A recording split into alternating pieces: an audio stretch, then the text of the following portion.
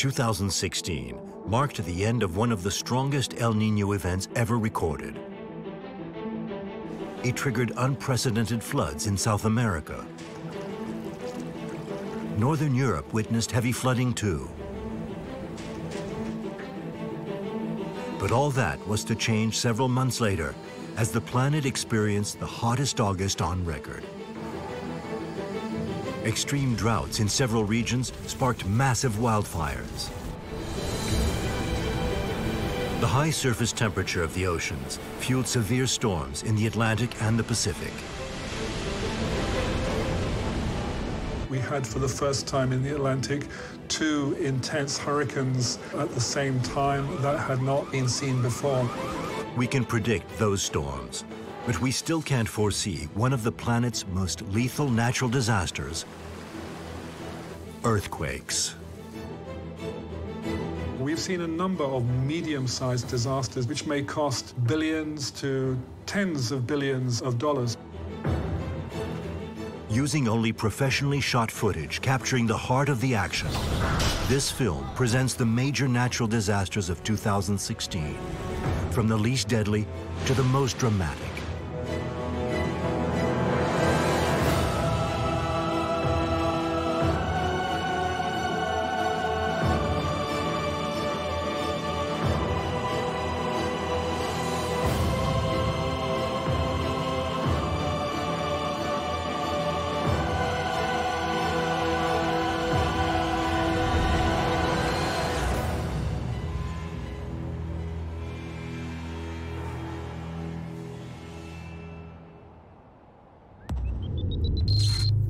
In southern France, the summer of 2016 will remain in memory as the driest on record.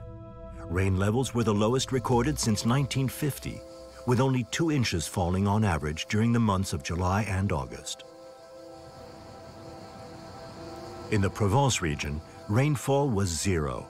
Not a drop of rain fell during the summer. As a consequence, the region's lakes, veritable oases for people and animals alike, were no longer fed by rivers and streams that had dried up.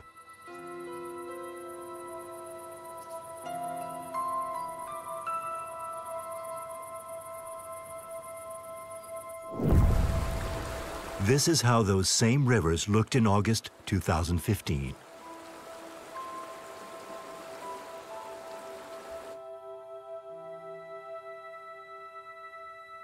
This lack of rain, coupled with very hot temperatures, meant the amount of humidity in the ground was at a record low. Proof of that comes in the situation witnessed at the Besse-sur-Issole Lake in the Var region, which for the first time in its history almost completely dried up. This is how it should look. This is what the lake and its inhabitants became in the summer of 2016. Plant life is made vulnerable, dried and stressed by these extreme weather conditions.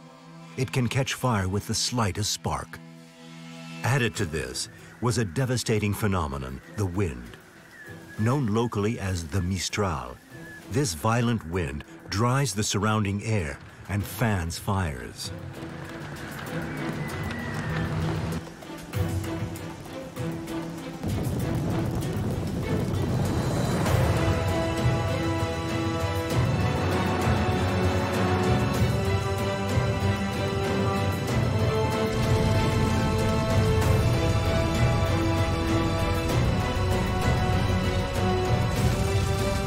The Mistral can provoke fires to unimaginable proportions. Flames dozens of feet high rip through the trees and plants and scorch roads.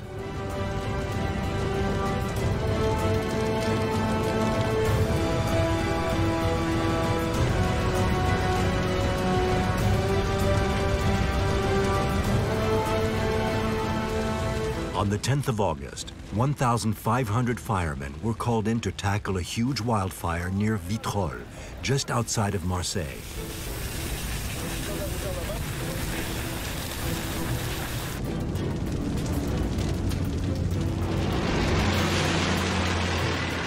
They fought from the ground and from the air. But at night, The firefighting planes cannot fly. Only the firemen on the ground can continue the battle.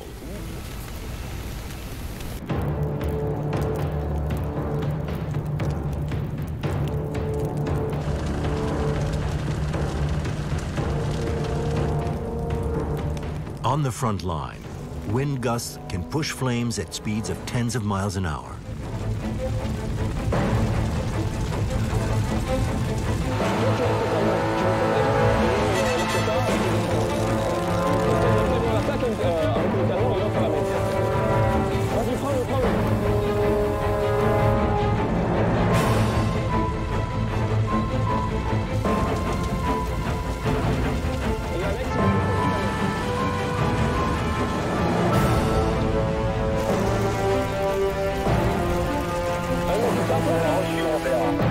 The heat is such that even plant roots underground are reduced to ash.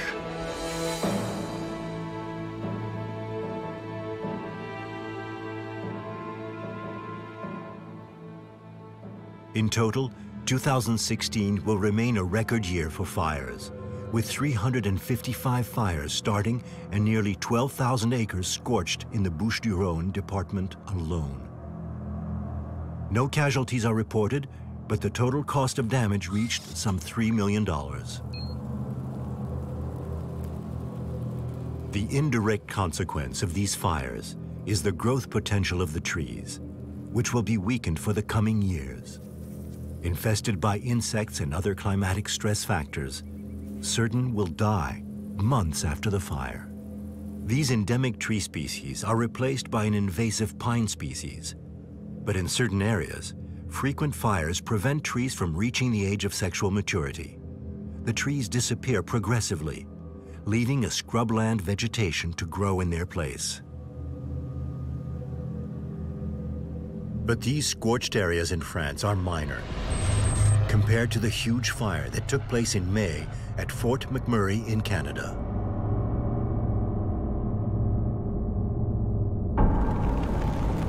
The fire began southwest of Fort McMurray on May 1st, but on May 3rd it swept through the community and was burning out of control on Highway 63.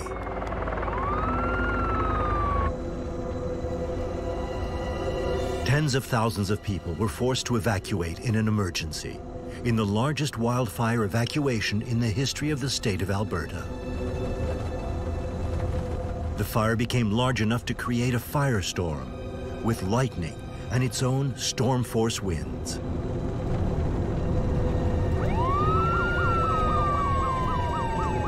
Over 1 million acres of forest and 2,500 houses went up in smoke. Incredibly, there were no direct victims caused by the fire, but it is to date the most expensive natural disaster in Canada's history, with insured damage reaching $4.7 billion.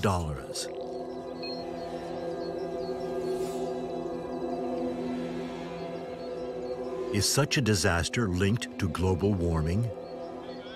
If we have extended dry periods, and especially after a wet winter when the vegetation creates a lot of fuel, we can have wildfires, and when the wind gets above some speed, there's nothing you can do to stop a wildfire. We've seen this situation in the past few years in California, we've seen it in Greece, we've seen it in Portugal, we've seen it in the southern France, we saw it late spring in Canada, and you simply have to wait for the wind to change direction or to blow the fire back on itself to extinguish it. So this is something we've seen this year, and we'll see more of these in the future, especially around the Mediterranean as it gets warmer and drier.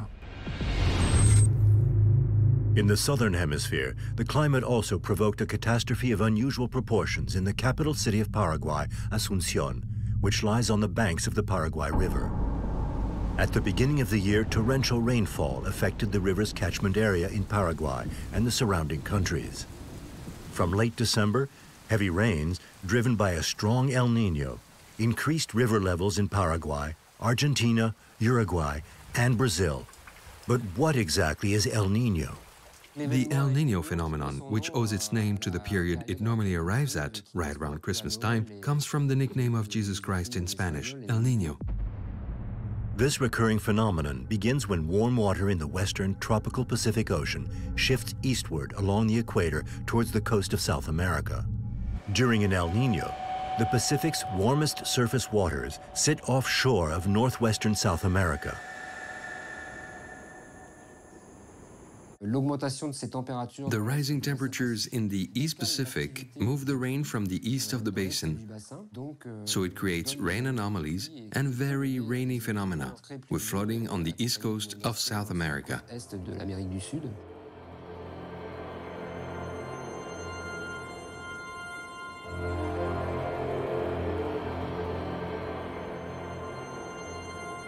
In Asunción at the beginning of January, flooding forced over 150,000 people from their homes. Parts of Asunción had already been experiencing flooding since November. By mid-December, the levels of the Paraguay River had reached over 20 feet, the highest of the year at that time, and well above the 18 feet considered to be the critical stage.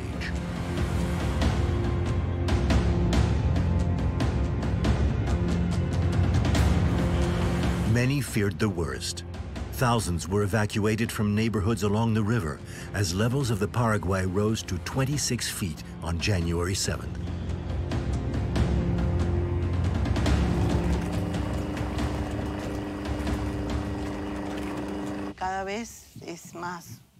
Every year, the flooding gets worse. It's a place where the river keeps getting bigger and higher, and recently it's been out of control. In December, I couldn't get here. Today, I made the effort to come for my father. You see, it's not easy to get to. It's an area that's very prone to flooding. And it gets worse and worse with the rain coming from Brazil and Argentina. It's hard because we have to make a lot of sacrifices. People always think that this time will be the last time, but it keeps on happening. History repeats itself. People start rebuilding, and almost before they finish, it starts again, and everything is washed away.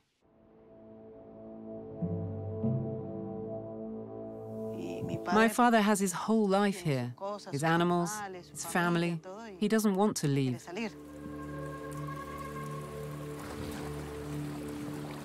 Around 6,000 families were affected in the first weeks of December. But when river levels jumped to over 23 feet, these numbers doubled. 13,000 families were hit by flooding, most of them from the poor Los Bañados area of the city, located close to the river. The government of Paraguay declared a state of emergency in Asunción and 7 other regions of the country similarly affected. El Niño events occur irregularly, roughly every 2 to 7 years, and last from 12 to 18 months, bringing with them risks of repeated flooding in vulnerable areas and the danger of outbreaks of cholera and malaria. The water didn't get as far as the house. It rose bit by bit, but then it came all at once. It was the same in 1974 or 75. This year, we've been flooded twice. The water came up to the wall. The mark was almost 30 feet. We're prepared to stay because I like my life here. Problem is the bathroom, the light, and illnesses.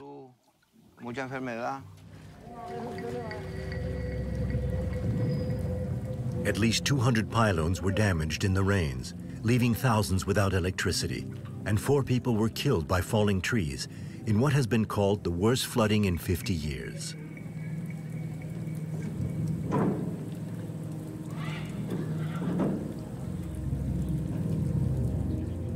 The government immediately made $3.5 million available to help those who had been affected.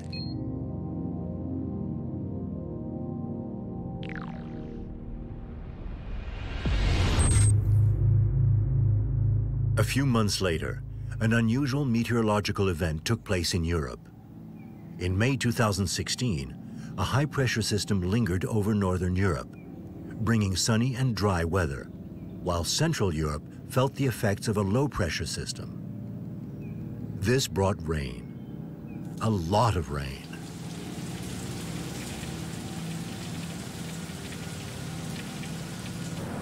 Days of heavy rain in late May and early June caused serious problems across Europe, particularly in France and Germany.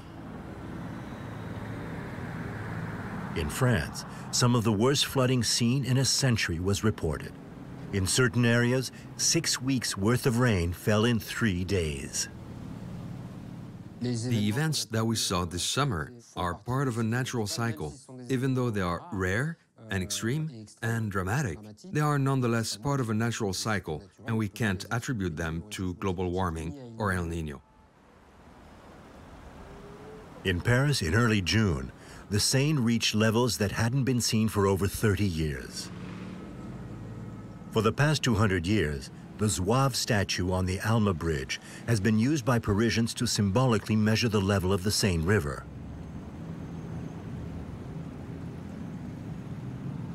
The river rose to 20 feet, the biggest flooding event in the capital since 1982, when waters rose to just over 20 feet. But they didn't reach the levels of the historic 1910 flood at 28 feet. The rise in water levels forced several of the capital's museums, including the Louvre and the Musée d'Orsay, to move some of their collections to safety, and public transport to take precautions for the metro. When the level of the Seine hit 16 feet, authorities put emergency procedures into action, stopping the circulation of some trains.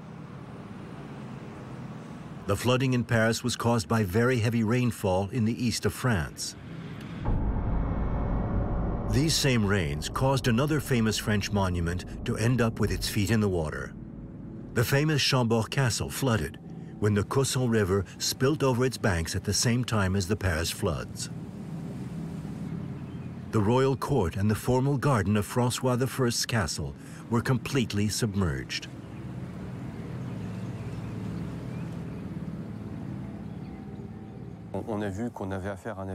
We could see that this was going to be an event with unpredictable consequences.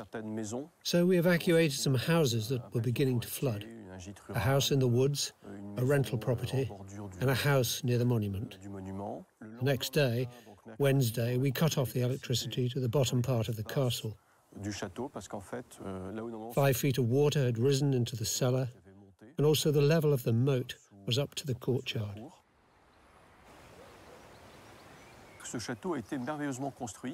This castle is an impressive construction. In fact, the keep that we're next to here was built and raised to be 3 feet above the ground level.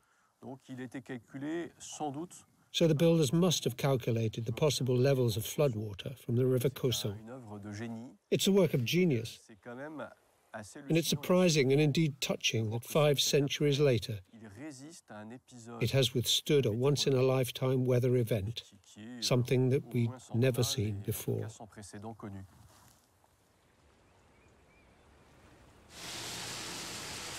Not far from Chambord, at Tours-en-Sologne, water levels hit 5 feet. Many people were surprised in the night by the floodwaters.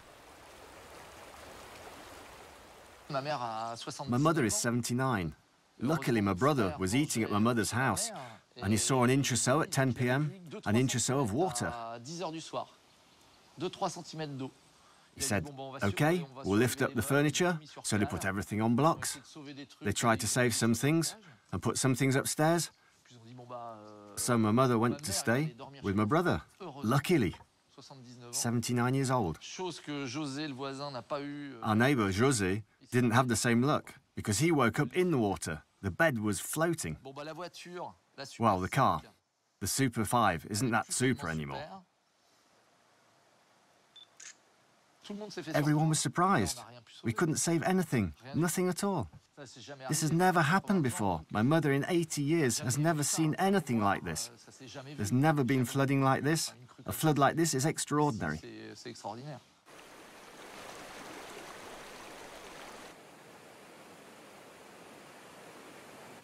For farmers in the region, The flooding had disastrous consequences.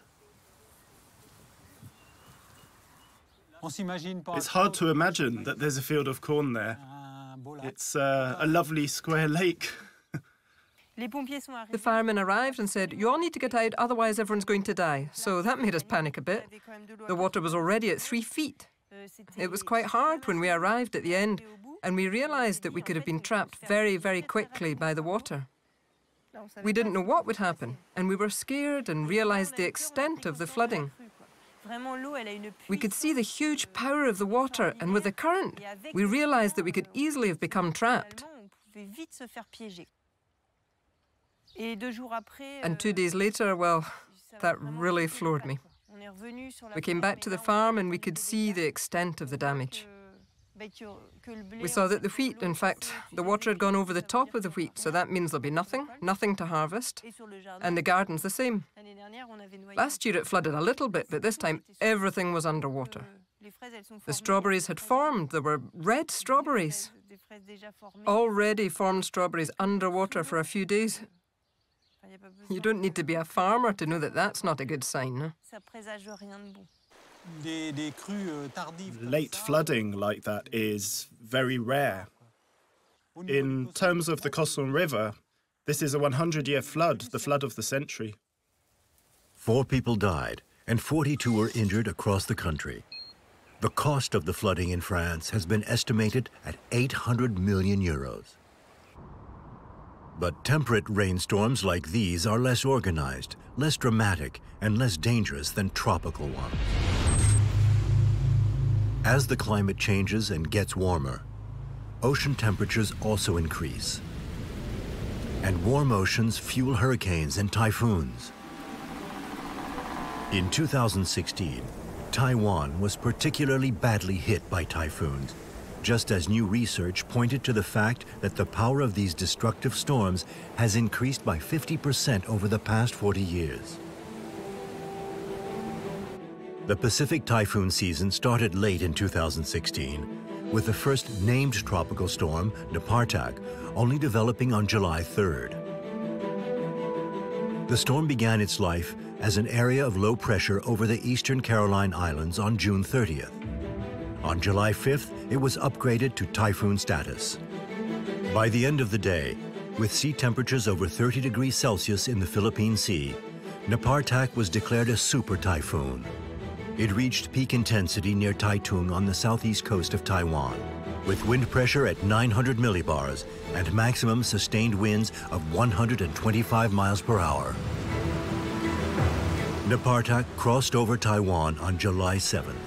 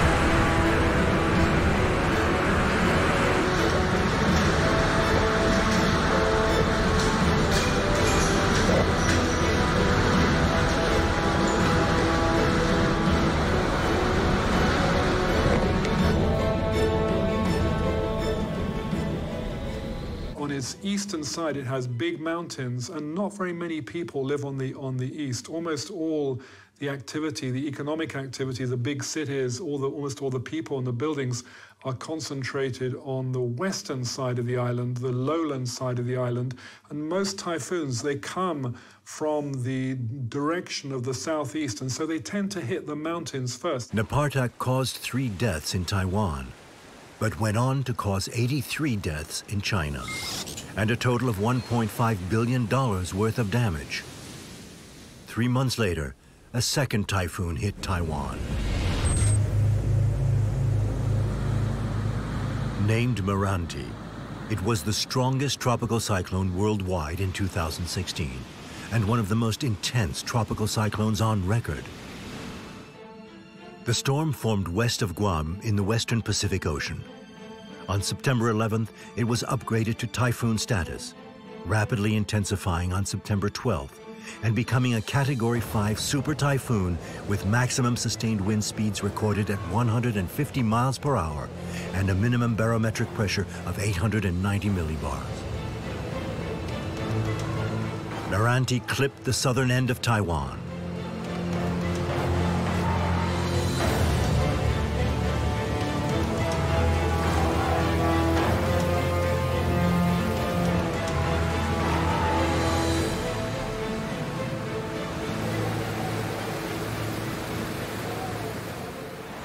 Two people were killed, and over 700,000 homes lost water and electricity. The storm went on to destroy nearly 300 houses in the Philippines and kill some 30 people in flood-related events in China. On September 21st, again near Guam, a tropical depression formed, becoming Typhoon Meggy on September 23rd. The typhoon reached peak intensity as a Category 3 typhoon, this time over the island itself, making landfall at Hualien City on the Pacific east coast of Taiwan, with maximum sustained winds of 100 miles per hour and a barometric pressure of 940 millibars. Giant waves battered the coast as Meggy landed, leaving over 3 million households without power in the second worst blackout in the country's history.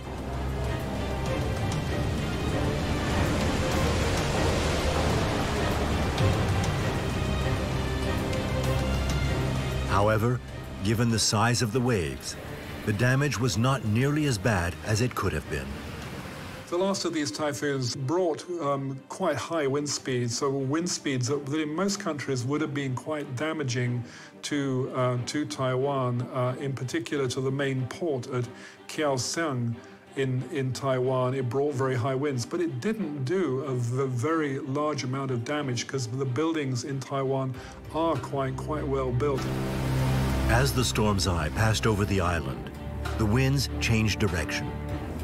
Meggy forced more than 14,000 people to evacuate to government shelters from mountainous areas near the coast. Even though Taiwan and southern China are well prepared for such events, 91 people died, and the total cost of these extremely destructive typhoons has been estimated at $1.25 billion. Researchers are warning that these giant storms will become even stronger in the future, threatening the large and growing coastal populations of Pacific nations. These inhabitants are also under threat from less dramatic events. We see the disasters, the big impact disasters, the disasters that get the headlines in the paper, and we can put an estimate as to how much the damage costs of the big famous disasters, if you like. But there's what we call insidious risk, insidious disasters, when the things are moving slowly, which are, we know, already starting to cause loss and will cause much more loss in the future. And the biggest of these is sea level rise. So sea level rise is happening at about 3 millimeters per year at present. But one estimate we have for what the consequences of sea level rise are going to be is that in 2006, there was an estimate that there was $1 trillion, so $1 million of value located within 1 meter of sea level. That's because if you think about all the things which exist at sea level, ports, power stations, hotels, petrochemical refineries, airports, all sorts of things have built themselves to be just above sea level. And if sea level moves, they are all going to have to be relocated. Other events are likely to become more devastating as a direct consequence of human population growth. 2016 illustrates the challenge of living on a tectonically active planet.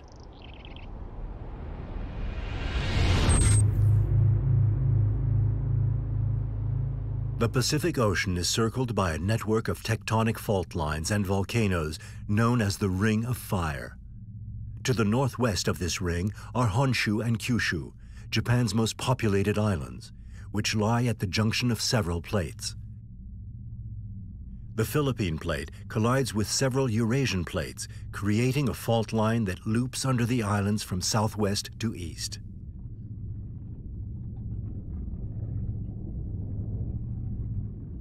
At the extreme south of this zone, the Kumamoto district is built on layers of rock.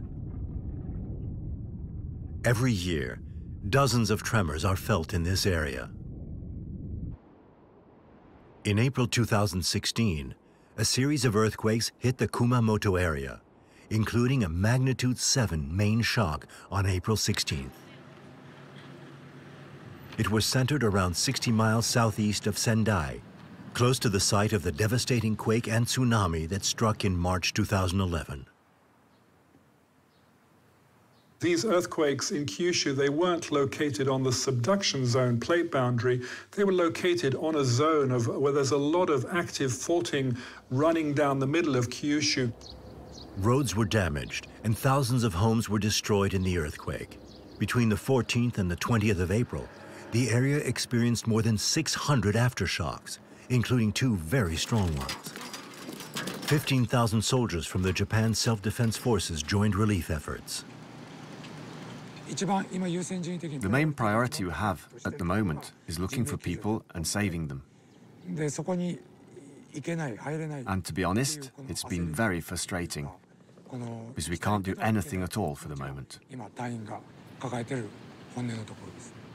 The aftershocks keep continuing. We need to be very careful because nature isn't making us feel very optimistic.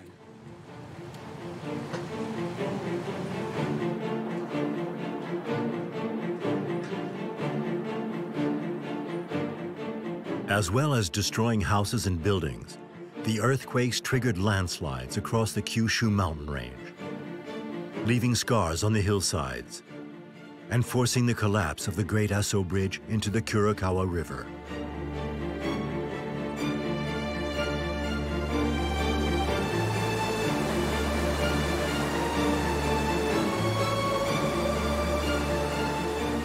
This was an unprecedented event in the area's living memory.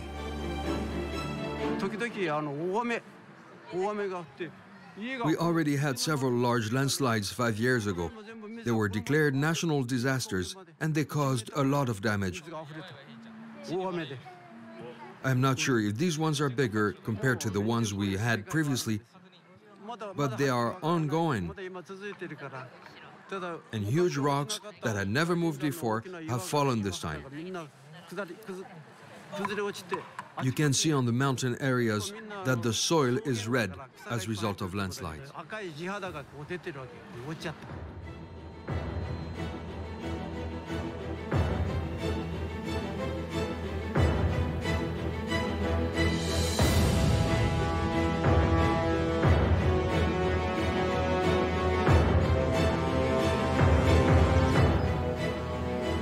On April 17th, Japan's Prime Minister Shinzo Abe mobilized 3,000 personnel from the Air Force to help local authorities reach impacted areas.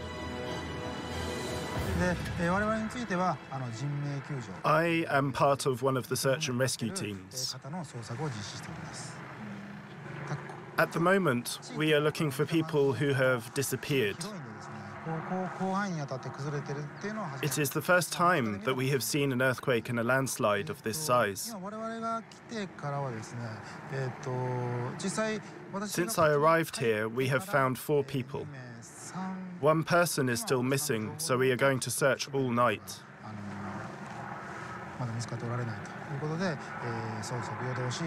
It is a natural occurrence, and nobody could see it coming.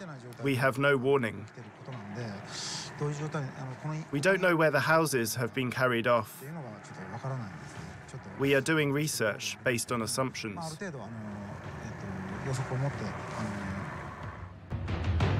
Time is running out to find survivors. The team prepares for a sleepless night.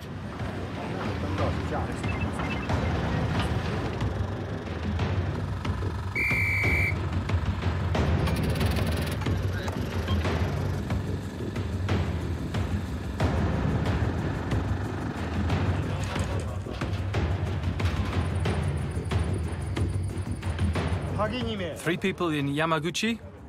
They haven't arrived yet? They've already gone down there. They've already gone down. And the last one? Our one?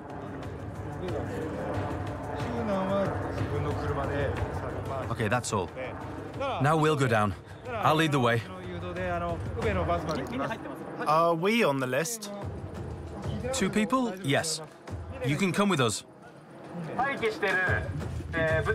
We will leave the gear there, where the teams are waiting. The waiting zone hasn't been decided yet, so just leave it near the house.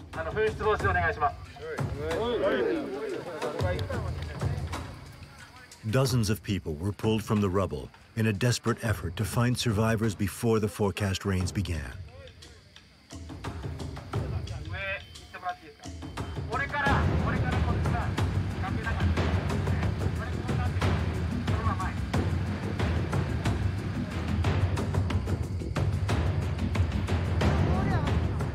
On April 18th, 24 people were found dead. 11 were still missing, and more than 91,000 had been evacuated. The number of people seeking shelter had risen to 180,000. As a result of the tremors, the entire city of Kumamoto was left without water.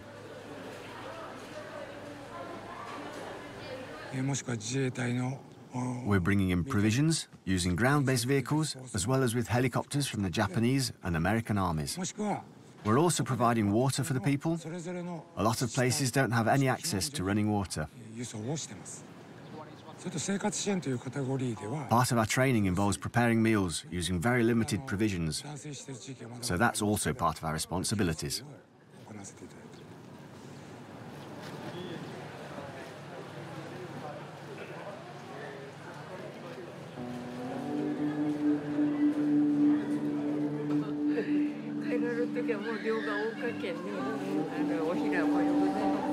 By April 19th, the continuing aftershocks drove even more local inhabitants to sleep in their cars, stadiums, and open spaces.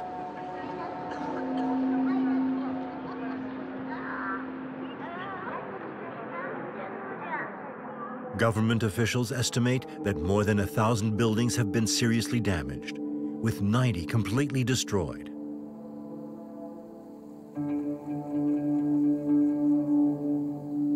The epicenter of the first one was at Mashikimachi, and then the second earthquake was in the Aso region. When the second earthquake hit, the house collapsed. It happened at roughly 1:25 in the morning. It felt like my body was being thrown from one place to another over several feet. I was just there, where the table in the living room is, under the clock. I was sleeping under the table because I thought it would be safer and that it would protect me if something fell on top of me. That part was 2 stories high, and underneath there was the garage and my bedroom. It's terrifying to think what might have happened to me if I'd been in my bedroom at the bottom. The car was squashed like a pancake. For the last 5 years, once a year we have an earthquake of about 3 or 4 magnitude. I think it was a sign, a warning sign. Although the focus of the earthquake was underneath Mount Kimpu, to the northwest of Kumamoto city center, the worst-hit areas were Mashiki and Mikubo in the eastern suburbs.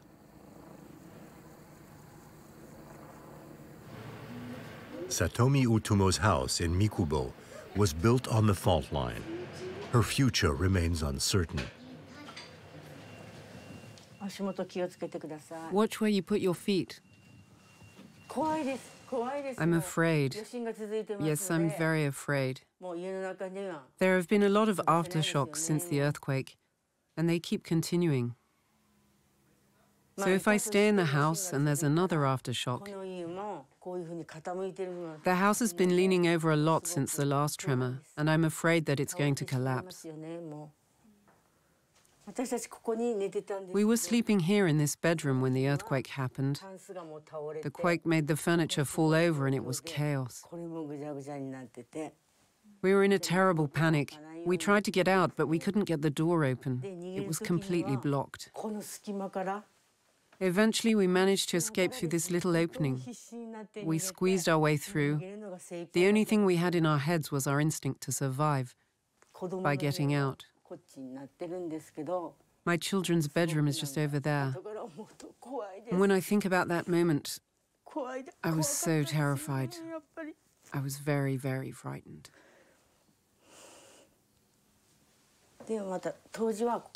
This is the kitchen. It stayed exactly the way it was on the day it happened. When the earthquake struck, all the plates and glasses fell out of the cupboard and landed all over the floor. The fridge was here, and it moved into the middle.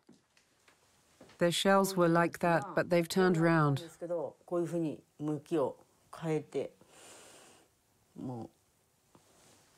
What a mess. I'd like to rebuild a new house, but I'm afraid of the future. If we were to rebuild it here, it's worrying because this land is on a tectonic fault, and there could be more earthquakes and aftershocks. I'm really worried about the future. For the moment, we haven't received any assistance. But we've been lucky because the people who live round here have been really kind to us. Every day they brought us food and have comforted us by listening to us. Thanks to these people, we've been able to come through the situation. We're all victims in this disaster. Here in the country, people help each other out a lot. If we don't have enough to eat, we invite each other to our houses. Those people's kindness has touched us really very deeply. And that's more important than money.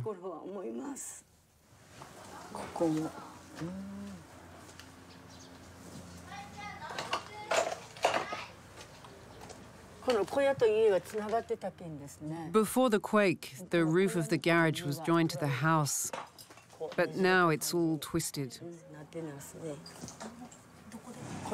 Here you can see the crack that appeared in the ground.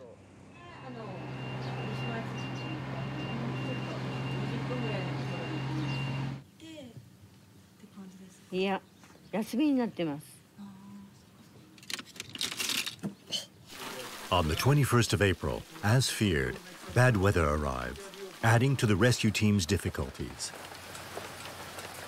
The weather and the continued aftershocks contributed to the destruction of some of Kyushu's most significant cultural buildings. The Aso temple was severely damaged in the quake. The temple, a Shinto shrine, and an important Japanese monument, lost its tower gate and hall of worship. Rainwater runs into cracks, bringing with it the risk of provoking landslides on the unstable ground.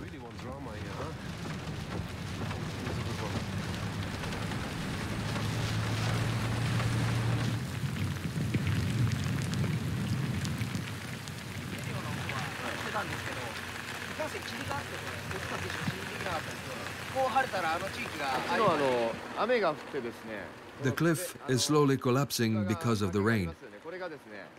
The inhabitants of the houses living below the cliff have all been ordered to evacuate the area. We are actually in the process of checking if everything has been taken care of. The tremors went from the top all the way to the bottom. The tree is still standing for the moment, but it could break at any time, so we still need to be very careful. There could be more landslides, so be very careful.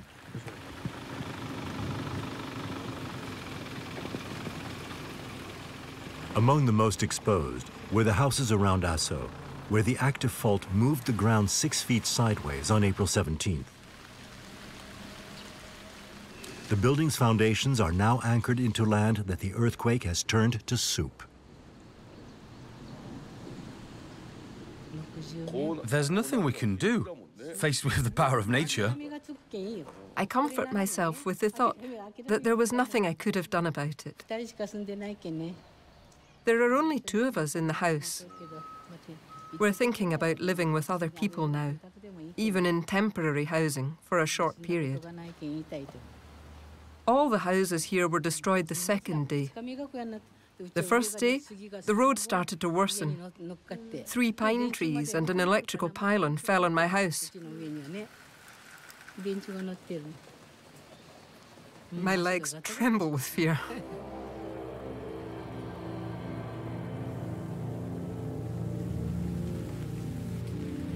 Around Asso, solid earth turned liquid, swallowing cars and roads, and even toppling buildings that had been resting on the weakened soil. This liquefaction has been the most destructive part of the disaster. Scientists have long tried to study the phenomenon, but now researchers say that many of their models are flawed and fail to accurately represent real-world conditions.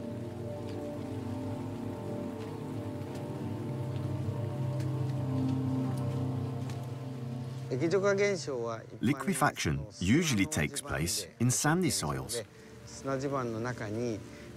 When the sand is mixed up during the tremor, the pressure means that the ground turns to liquid.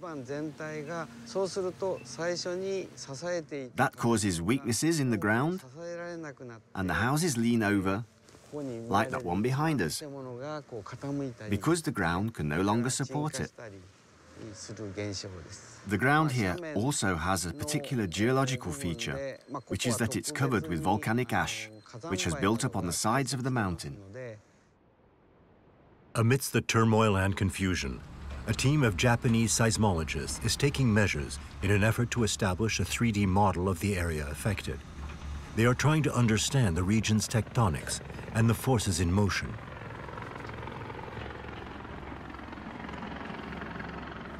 If you look at this area over here, you can see that it has turned into a sort of staircase. The ground is very soft. I think that when large parts of the ground slipped, the surface kept on slipping, and it's not often you see a mountain collapse like that.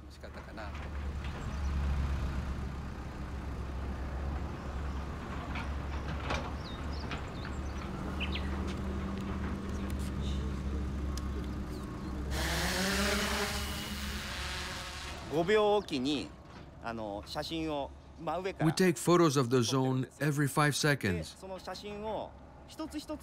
We use the different angles in the photos we take to create a 3D model of the zone.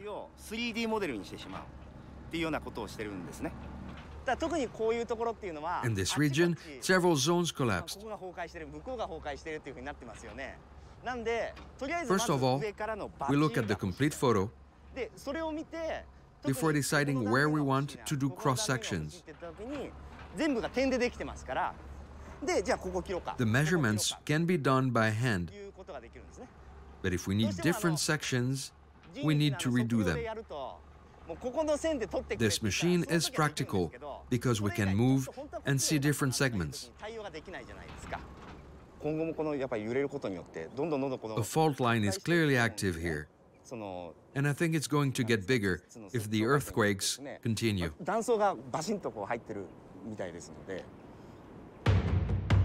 Japan is constantly under threat from new quakes and volcanic eruptions.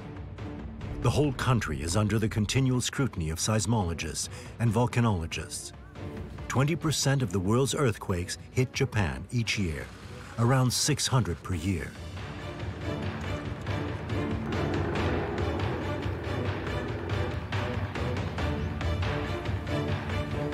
In 2016, another violent quake measuring 7.1 magnitude was felt on November 22nd in northern Japan, near Fukushima, causing more fear than harm.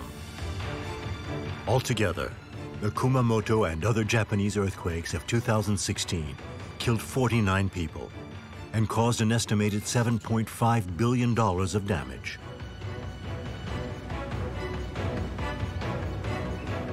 A few months after the Philippine tectonic plate made headlines in Japan, another tectonic plate caused havoc in Italy.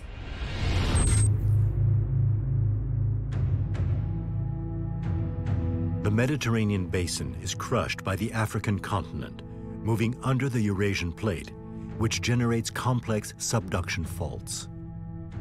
Trapped in the middle, the Adriatic plate rotates in an anti-clockwise direction at a rate of 1/10 of an inch per year around the city of Amatrice and the neighboring villages of the Apennine mountain range in central Italy.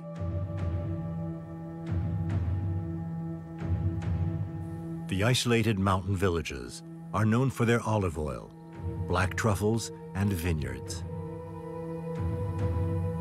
At 3:30 a.m. on August 24th, a shallow but strong earthquake measuring 6.2 magnitude took the villages by surprise.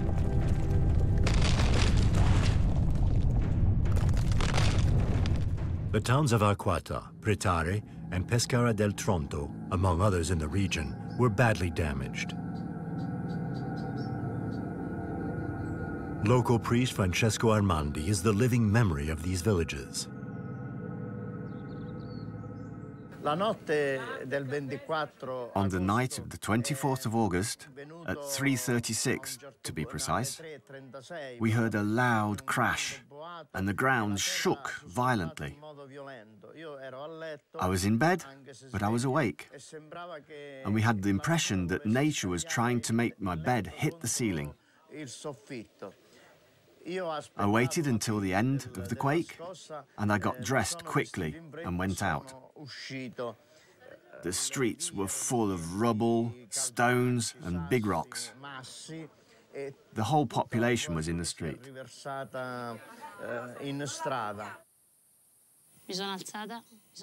I got up, I put my slippers on and got my son, and even before the first quake was over, we were already on the staircase. At the bottom, we realized that we were in our pajamas at 3 o'clock in the morning. When the second tremor hit, we heard the Mount Vittori. It made a terrible noise. At that moment, everything crumbled. I said to myself, Mamma mia. Not only that, we were just in the car park next door when we heard a noise of stones from the summit of Vittor that were rolling down with the tremor from the earthquake.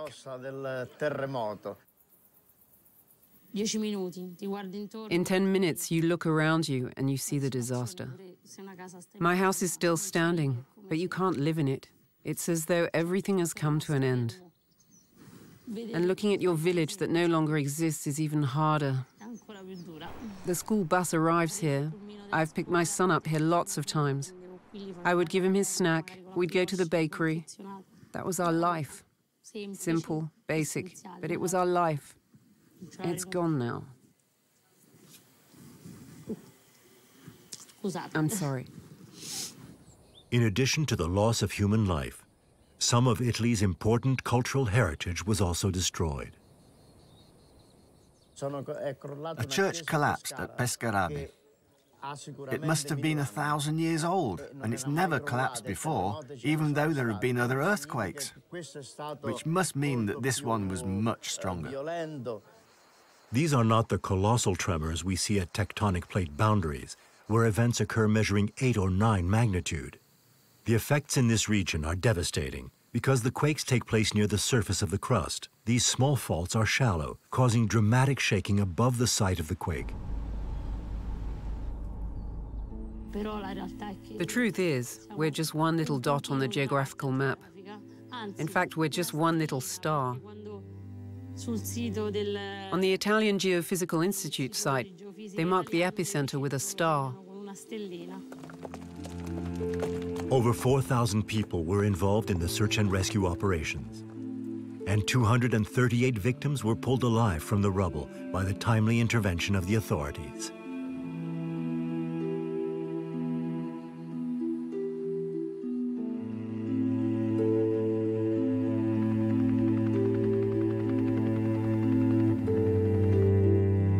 Earthquakes are like bullets in a game of Russian roulette. One can never be sure when and where they will unleash their destructive power.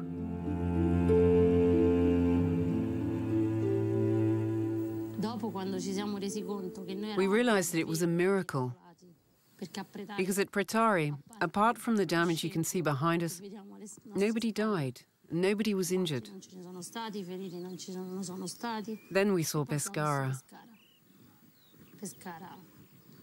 We rolled up our sleeves and we said, we're still here, we can do something. But what happened in Pescara was unbelievable.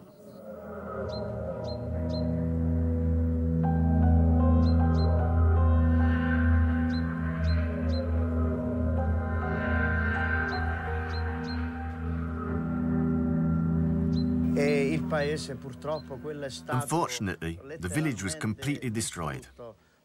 In fact, if you go, you will find just a pile of ruins. There are about 50 deaths. These were people I knew. I had married them, baptized their children. So I'm also shocked, because when 20, 30, 40 or 50 friends die, there is a lot of internal struggle and lasting pain. We will certainly have difficulty pulling ourselves together to start again.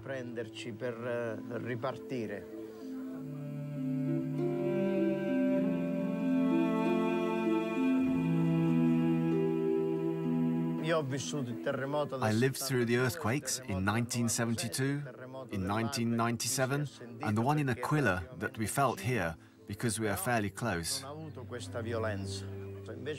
But for me, they weren't as strong as this one. This time, it seems the earthquake followed a line, a cursed line. Like Pescara, totally destroyed.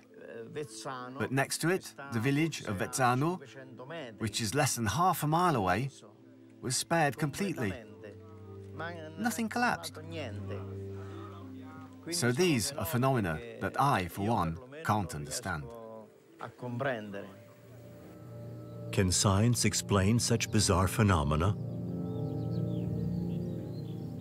The mountains are splitting apart, and you've had a succession of earthquakes running from south to north, one after the other, weeks and months apart, as this set of faults, very well-known faults you can go out and see running across the mountainsides in this region, which have had big earthquakes on them in the past hundreds of years. These faults have been breaking one by one, rupturing further north along the main axis of the Apennine Mountains in Italy. This is neither the first nor the last time that Italy will experience a big earthquake. Between October 26th and November 3rd, a series of 10 shallow earthquakes ranging from 4.5 to 6.5 magnitude hit the area of Macerata. They occurred on an active fault between the area hit by August's earthquakes and Umbria, which suffered in 1997. The process of faulting and destruction continues.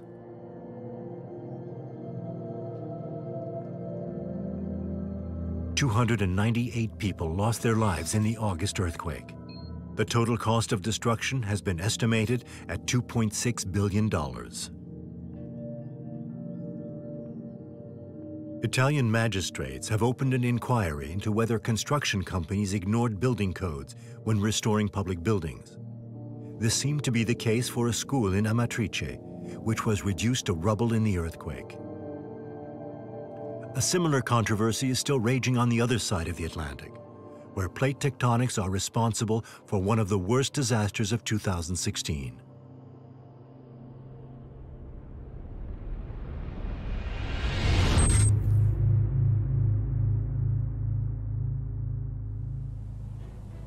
The Pacific Ocean, the largest and deepest ocean in the world, conceals a network of faults caused by plate tectonics. Particularly in the west, where the immense Nazca Plate moves under the South American continent at a speed of more than 2 inches a year.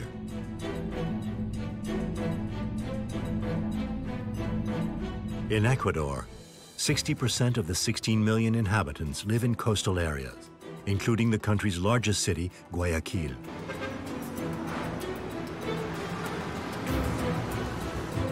At 7 p.m. on April 16th, the earth rumbled and many cities lost power. It was only at daylight that the government realized the breadth of the destruction caused by this tremor. The earthquake took place in early evening, with the towns of Portoviejo, Pedernales, Manta, and Canoa among the worst affected. But the fact that the earthquake occurred at the end of the day, before people were sleeping, meant that there were fewer victims than there might have been. It was measured at 7.8 magnitude, the strongest earthquake to strike in 2016, and the largest earthquake to hit Ecuador since 1979. President Rafael Correa declared a state of emergency. 13,500 military personnel, police officers, and firemen were brought in to deal with the situation. I am the person responsible for the zone that was the worst hit. It's a shopping area that was in full swing when the tragedy happened. The rescuers arrived at all the critical points. For the first 2 hours, the firemen spread out over the whole zone and managed to save victims. There were a lot of survivors. Then we had to look out for the dead bodies. More than 600 people were killed in the provinces of Manabí and Esmeraldas, and over 6,000 were injured. The earthquake happened at a time that, thank the Lord, saved lives. People were still working, they were in the streets. If it had happened an hour later or very early in the morning, it would have been much more complicated. There would have been much more loss of life. It felt like somebody picked my house up and threw it on 40-foot seas, and it was going all over the place, you know, front and back and side to side. The wave arrived when I was at home, and I saw how the mountain could lift itself up. I also saw some of the buildings in town move. I saw the houses opposite rise up, collapse, and rise up again.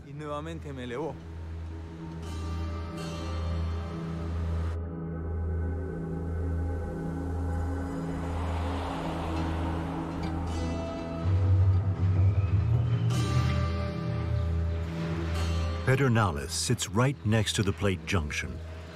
This town of 40,000 inhabitants was particularly badly hit. Many of the town's buildings were completely destroyed. Our house is made up of 5 floors. By the time the aftershocks had stopped, as you can see, it was a big house. 5 members of my family died in it. My sister, who is 17 years old, is still psychologically affected. She's really struggling because she saw the whole building collapse. And my mother saw the 6-story building behind me collapse. It all just fell at once. It was completely destroyed. Some 30,000 people were made homeless. Water, gas, and electricity were cut in many parts of the region, and hundreds of miles of roads were destroyed. Many people's livelihoods have been severely affected. The pain will always be there. Years of work, loss of hair, white hair. Everything is gone. Nothing is left. 20 years of my life. We started with a small property, a bit further away, over there. And then we moved and came here after many efforts and sacrifices. We were in debt for 18 years to pay for this construction. We just can't mess around with physics. The structure is twisted between the 3rd and 4th floor.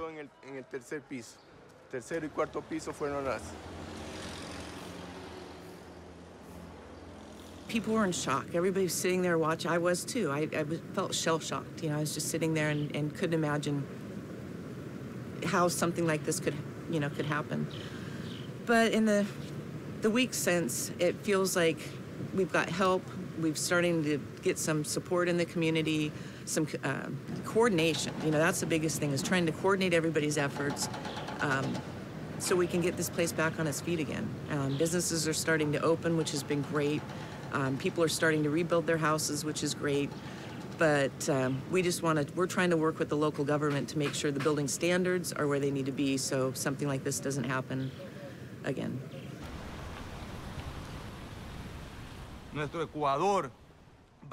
Ecuador, Bahia, and the whole region is a very active seismic zone. Throughout history, we've had seismic periods, and it's not over yet, and it's not going to change.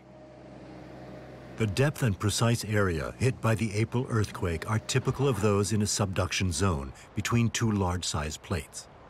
Such mechanisms produce the most intense earthquakes known, and where the earth has shaken, it will inevitably shake again, either nearby or at exactly the same spot.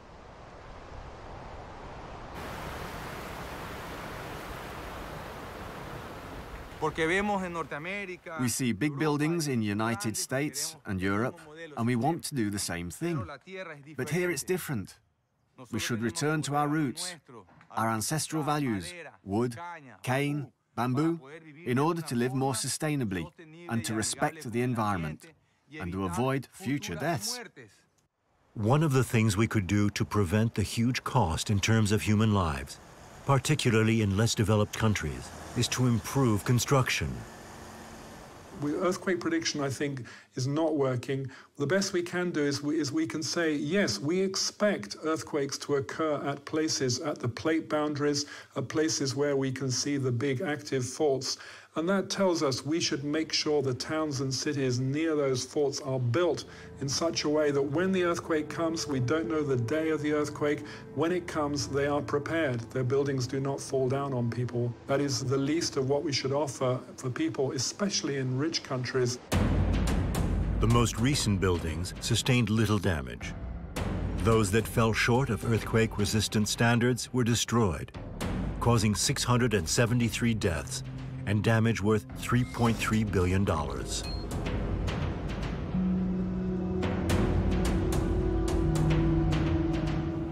Low construction standards of poor countries have been responsible for many casualties on the other side of the American continent.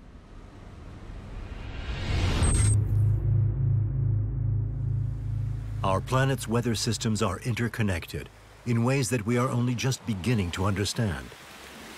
This interconnection has set the scene for the worst disaster of the year 2016.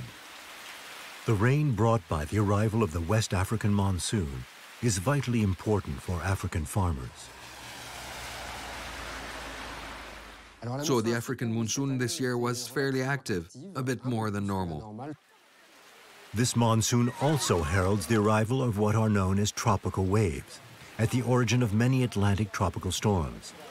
One such wave, which was to become Hurricane Matthew, left the west coast of Africa on September the 22nd.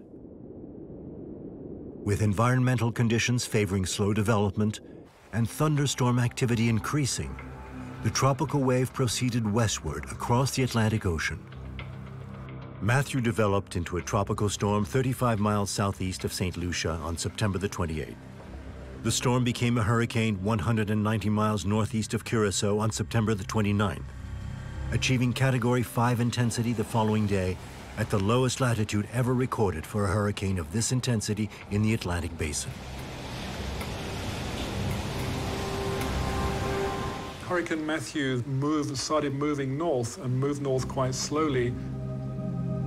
Where it would make landfall remained a mystery.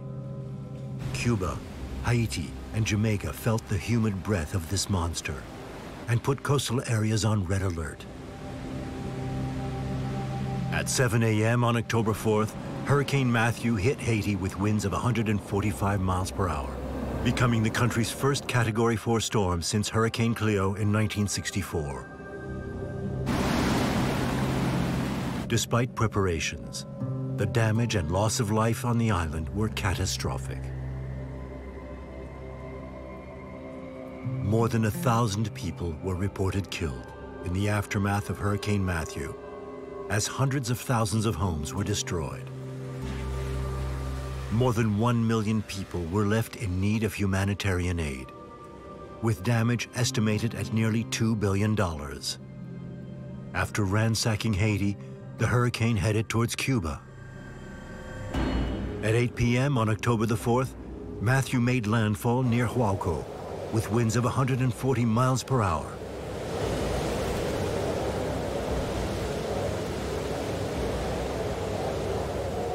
Storm surge caused extensive damage in Guantanamo province, particularly the picturesque Spanish town of Baracoa, which was severely damaged.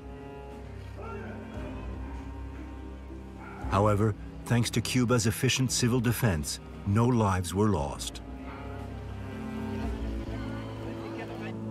Land interaction with Cuba helped to weaken the storm to a Category 3, though Matthew eventually re-attained Category 4 intensity as it moved away from Cuba and towards the Bahamas. On the 5th of October, Matthew made its third landfall over Grand Bahama as a Category 4 cyclone. Preparations began in earnest across southeastern United States as Matthew approached, with several regions declaring a state of emergency for coastal areas.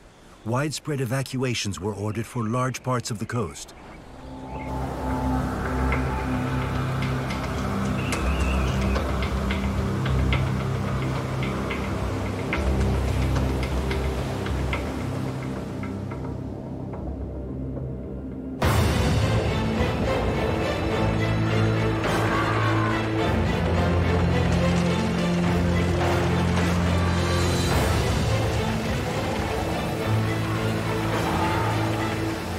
The storm paralleled the southeast coast of the United States over the next 36 hours, gradually weakening while remaining just offshore, before making its fourth and final landfall in South Carolina on the morning of October the 8th as a Category 1 hurricane. Damage was primarily confined to the coasts of Florida and Georgia, but 47 people died in the U.S. in Hurricane Matthew. On October the 9th, Matthew returned to the Atlantic, becoming an extratropical cyclone as it turned away from Cape Hatteras, North Carolina. It's like a story which captures everything from the poorest to the richest, because it hit the poorest country in the region in Haiti, caused huge amounts of damage and loss of life, but then kept moving north. If the track had been 100 kilometers further to the west, there would have been a huge amount of damage in Florida from Matthew. But by the time it did make landfall in the US, it had weakened, and so it was more of a flood event than a wind event. So the US was fantastically lucky with Matthew. Haiti was fantastically unlucky. Over 1,500 deaths have been attributed to Hurricane Matthew across the western Atlantic. And with the storm causing damage estimated in excess of $8 billion, it was also the costliest Atlantic hurricane since Hurricane Sandy in 2012. Not all countries are affected by natural disasters in the same way. There are big differences between the first world, between the developed world, where most of insurance is written in richer countries. People tend to build stronger buildings, better buildings. They tend to follow the rules, the code in how they build those structures. If you're working in developing countries, you may tend to find a lot more risk that things are not built so strongly. There's more building in the path of floods, for example.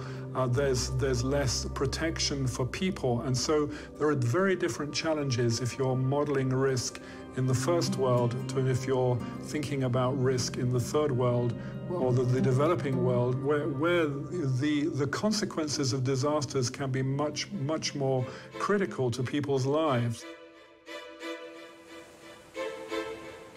2016 has had its share of disasters. Fires, earthquakes, storms, droughts, flooding. But what percentage of these events can be attributed to global warming?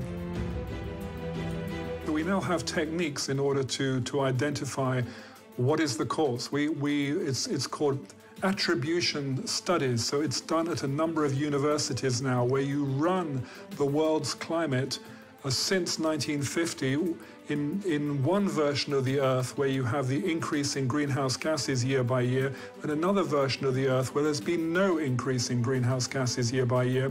And then you run these two versions of the Earth to discover how likely a particular extreme, it could be an extreme drought, it could be extreme rainfall, how likely that is in these two worlds. And that tells you how much climate change, how much global warming is influencing the occurrence of the extremes.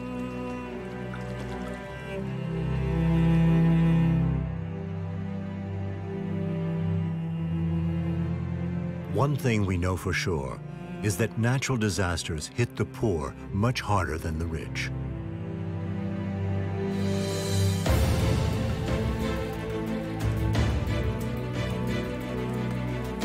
If it can be recognized that global warming is responsible for at least some of the disasters our living planet creates, then we can realize the urgency of approving climate policies that protect vulnerable populations.